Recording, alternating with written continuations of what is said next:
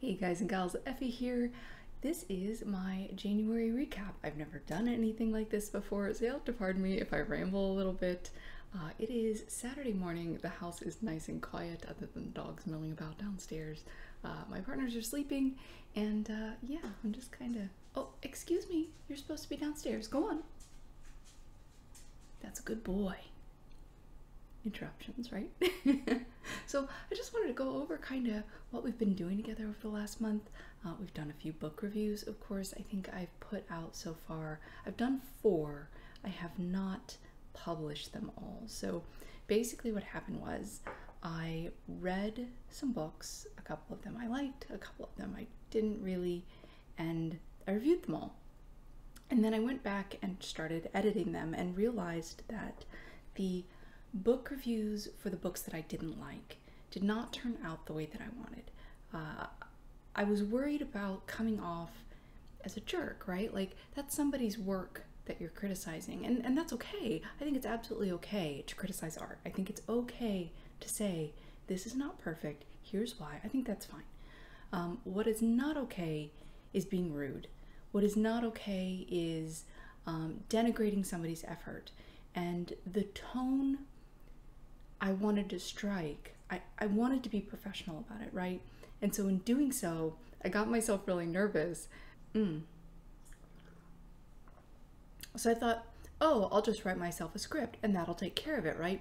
Well, the problem was, I'm not, I have no acting skills, right? Like I have no practice memorizing lines for a stage. So I wrote the script, and then I read the script with a camera in my face, and it was very stiff and very formal, and I'm a little robotic anyway, so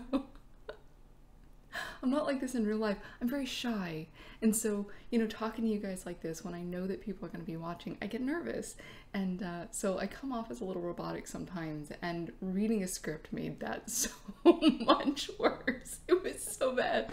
So, oh goodness, sorry, my eyes water in the morning.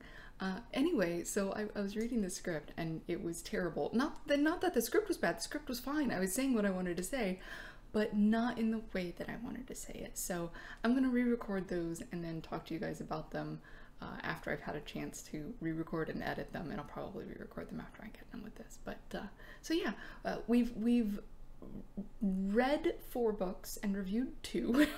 I'll review the other 2 shortly.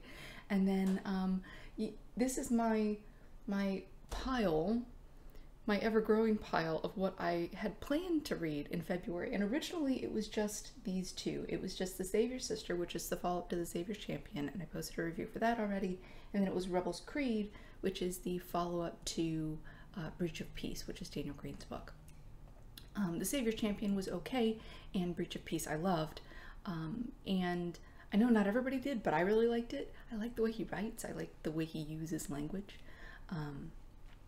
So I was just going to read those 2, and then this cute little tiny short stories, right? This little, the Bloody Chambers is short stories, fables, retold from a different perspective, if you will.